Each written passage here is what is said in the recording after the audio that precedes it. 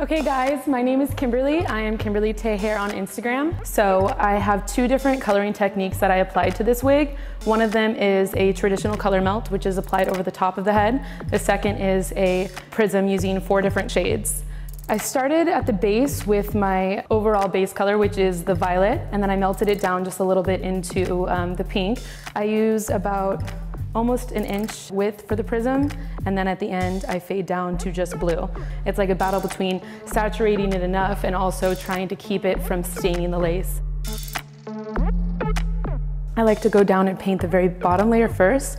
That way it kind of is almost like a glue of holding the color to the mesh. I like to wash section by section, and I rinse in extremely cold water.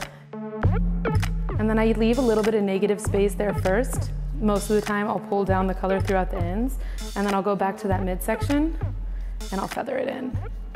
My best advice is just kind of do it. It's been really fun to be able to wear my own work. Probably no better feeling than that, so.